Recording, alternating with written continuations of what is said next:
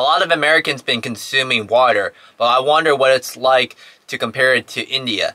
That's right, I'm going to be comparing water supplies and consumption in Surat, India.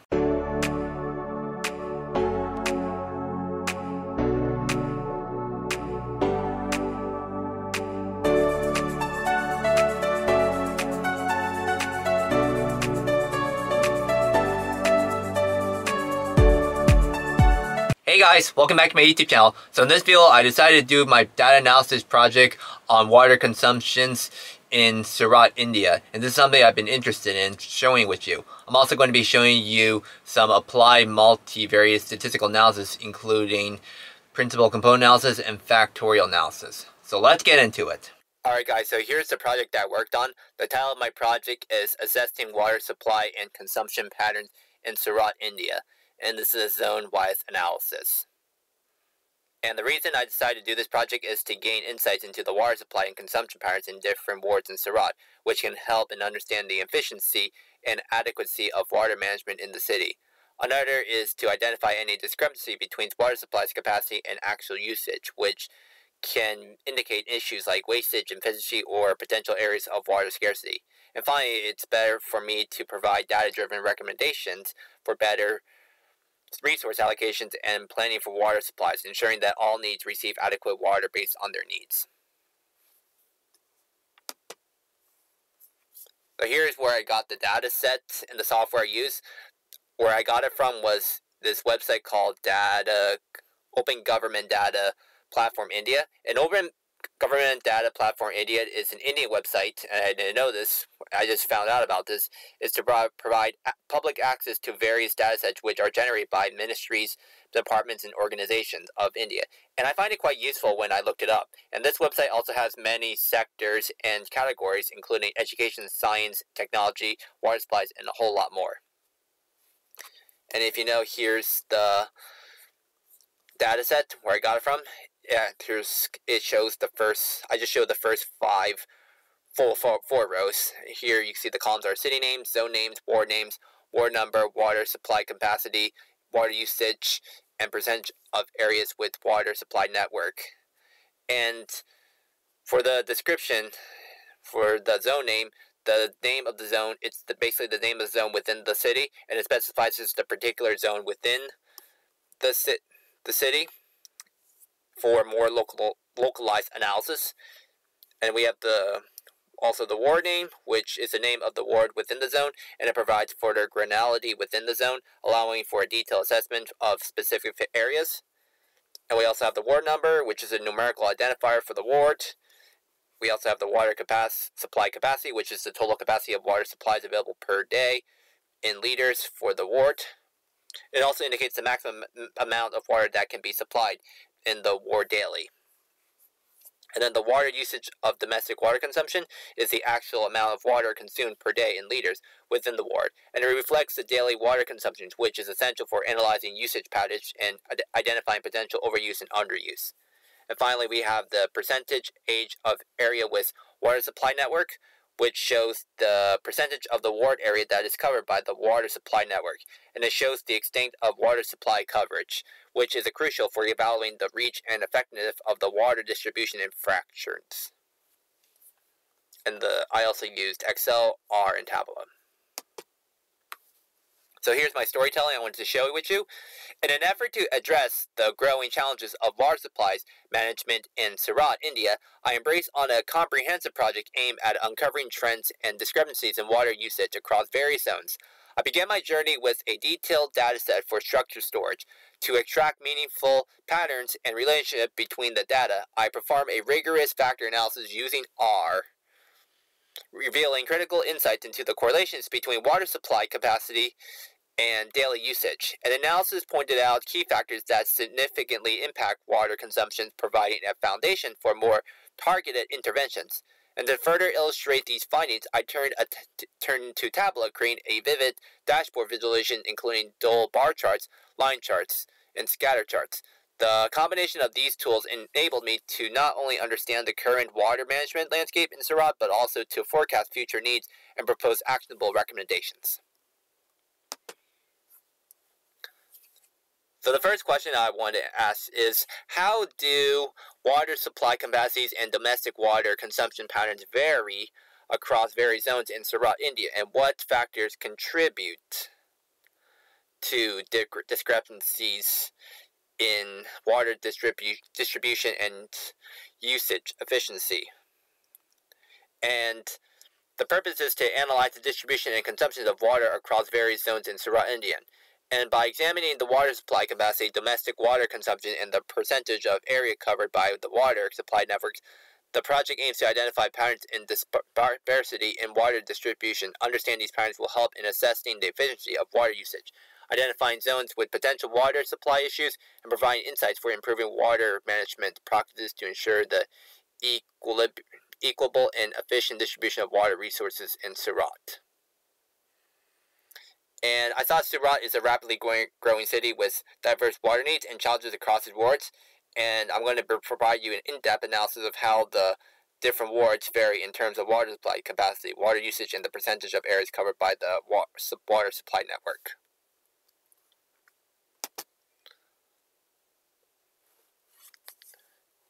And how do the various wards and sorts vary in terms of water supply capacity, water usage, and the percentage of area covered by the water supply network, and what are the key factors driving these variations? So here I will provide you using a principal component analysis using R. And it's basically, a principal component analysis is a popular tool used in multivariate analysis in statistics.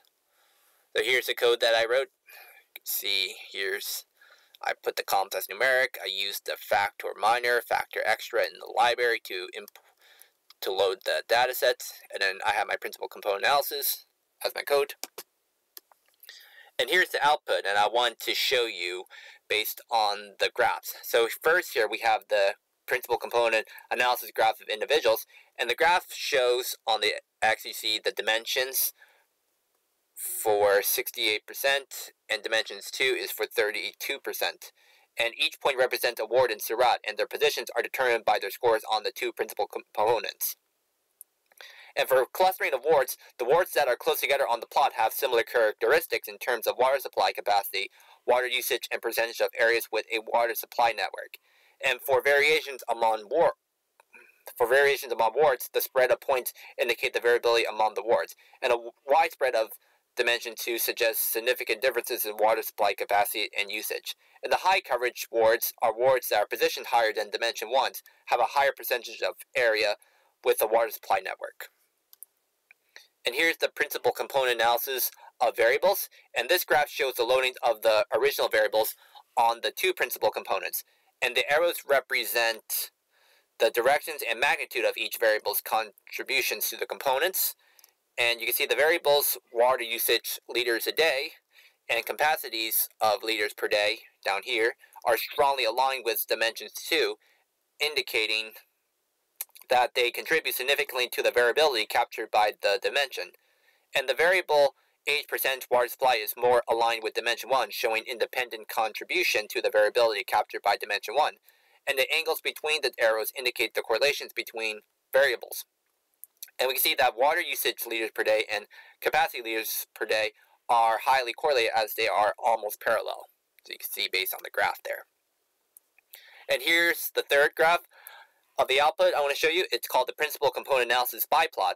And the biplot combines the information from the principal component analysis graph of individuals and these two graphs. And it shows both the individual wards and principal component analysis, and it shows both the individual wards and the variables on the same plot.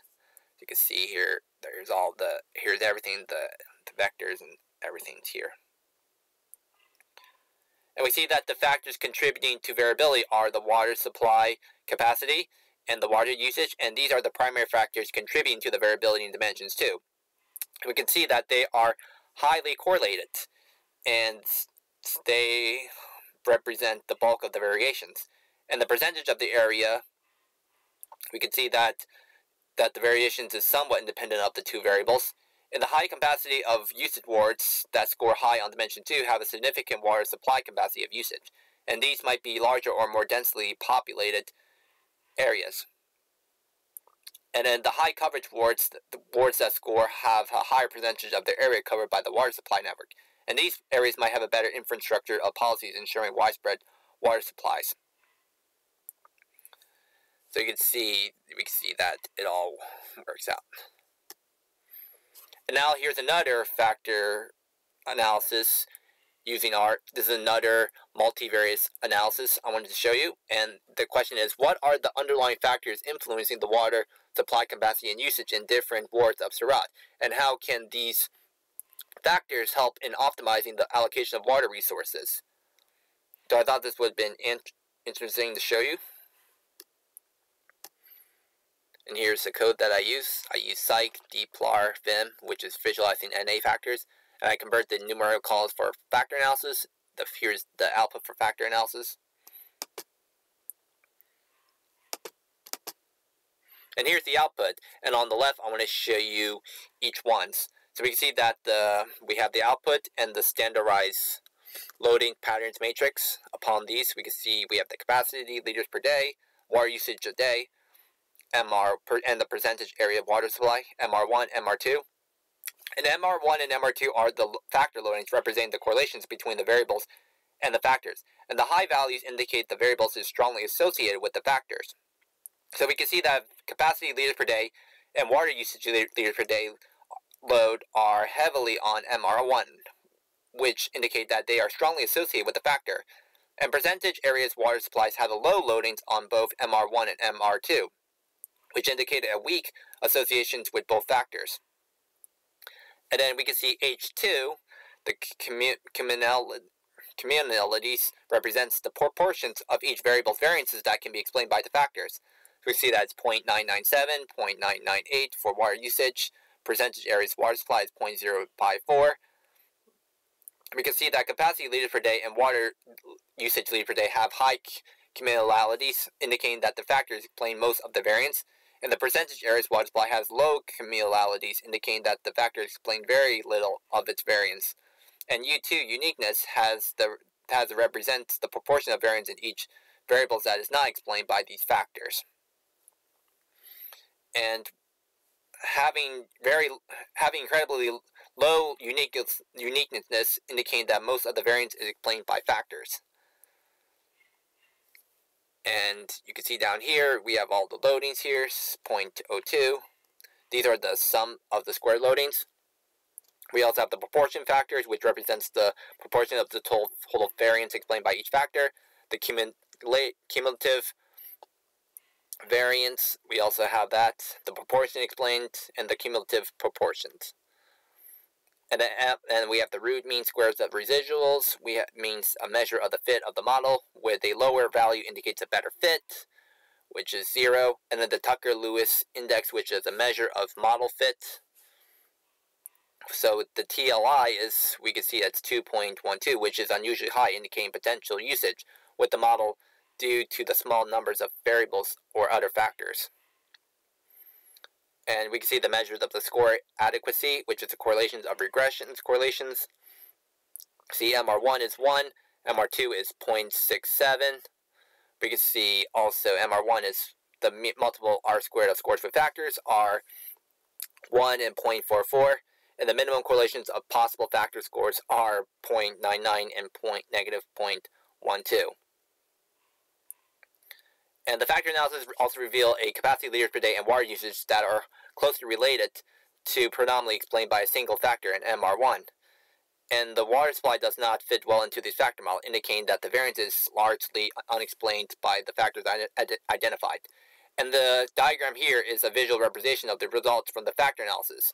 And the interpretations of the factor analysis diagrams indicate that the factors identified for MR1 is that the factor is significantly associated with both water usage liters per day and the capacities of liters per day. And this factor appears to have no significant, for MR2, they have a significant association between each other.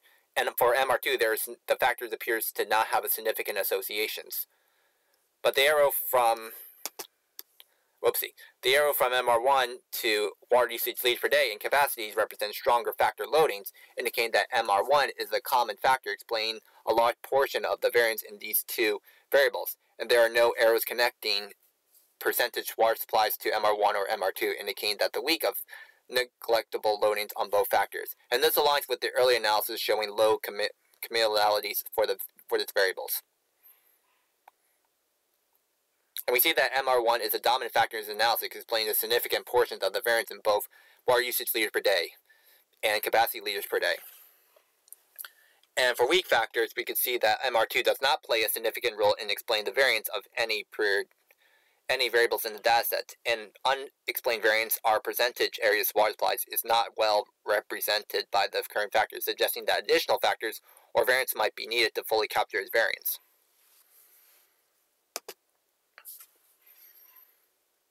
And we can see, and here is a dashboard visualization I wanted to show you using Tableau. I use a Dole chart, and you can see the title is The Impact of Water Supply Capacity on Water Usage Across Zones in Surat, India. And we can see some trends in discrepancies. And we could also see that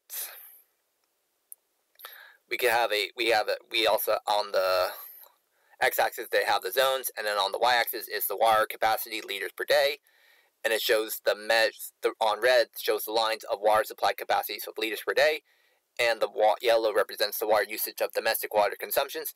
And right away I could see that the zones Katargam and Udhna show a significant demand, indicating a potential need for further increasing the water supply capacity of implementing water saving measures.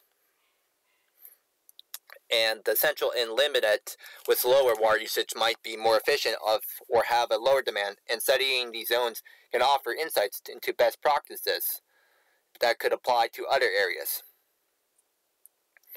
And we can also see that zones with higher usage should be targeted for water conservation initiatives to manage and reduce unnecessary consumptions. And I felt like with zones with higher usage target for conservative initiatives, that analyzing these zones can provide valuable insights into efficient water management practices, and these might include effective leak detection systems, usage of smart meters, or robust water management policies. And the demand management understands how these areas maintain lower usage despite having sufficient supply capacities that can help in formulating strategies for high demand zones. For example, community engagement and conservation efforts, or stringent regulations of water usage in industries and commercial establishments. And I wanted to show you, this is a scatter plot showing the water supply and consumption patterns across Surat zones. And you can see all the zone names and the percentage age of areas with water supply networks. On the X we have water supply capacities, and on the Y axis we have water usage. So this is this is actually my first dashboard visualization I wanted to show you with you. And to wrap things up, I wanted to provide you some future conclusions about demand and supply analysis.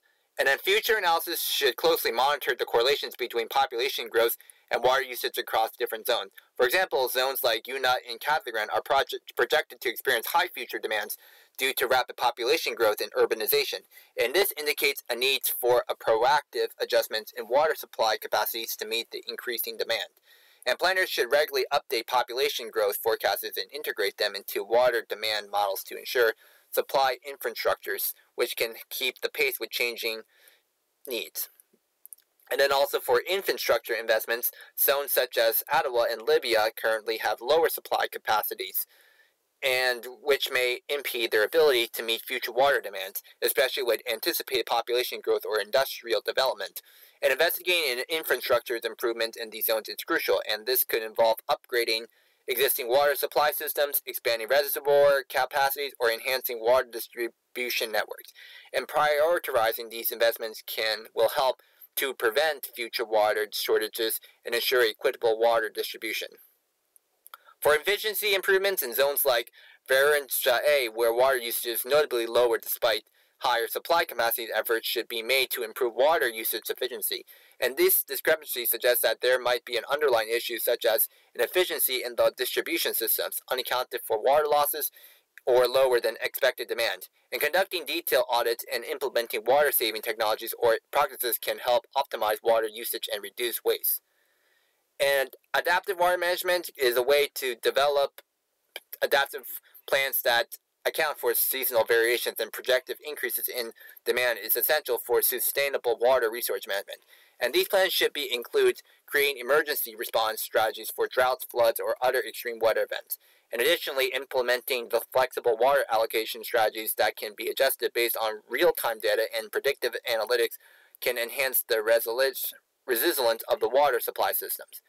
And finally, for continuous modeling, establishing a robust system for continuous monitoring of water supplies and usage across all zones is vital, and leveraging IoT sensors and smart meters to collect real-time data will provide valuable insights into water consumption patterns and help data set detect issues promptly. And continuing monitoring will enable dynamic adjustments to water distributions, ensure efficient use of resources, and support timely interventions when abnormalities are detected. And integrating this data will predict further enhance the capacity to forecast future trends and respond proactive. So thanks for watching my project. I hope this was useful, especially with water consumptions and supplies in Surat, India. And this is also, on the background I forgot to show you, this is a whole area here, water consumption supplies in Surat, India. And be sure to subscribe to my channels at John Kim Vlogs. I also have another YouTube channel called John Kim Blues Clues Drawings. Check that out. And also my gaming channel, JKim715.